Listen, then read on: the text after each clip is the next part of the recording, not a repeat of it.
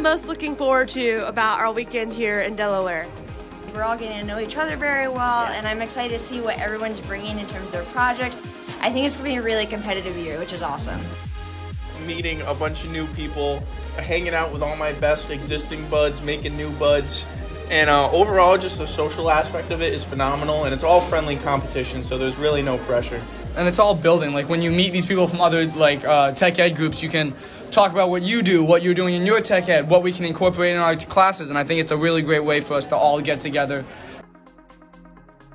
How do you feel about how your team is going to be doing today? I feel good, and I feel like I can always do better, and I am doing better. And that's kind of the fun about manufacturing, especially starting out with this. Because you start out with this idea, and you start out with these prototypes. Like, they just don't work well, or we just don't understand tolerances, but it keeps getting better and better. And it's a lot of fun. I feel like what we're going to show you today is an accumulation of great ideas and teamwork and coordination and precision to make the product we have right now, and I'm excited.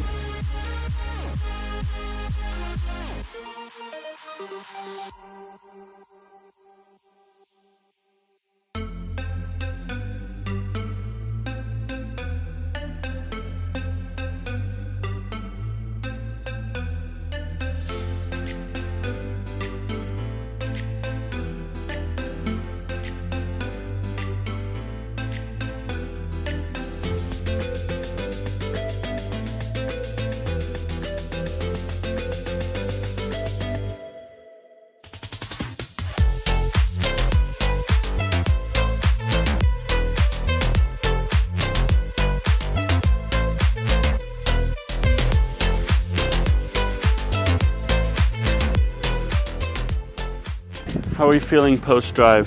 Swell, wonderful. Ready to compete. Ready to win? Yeah.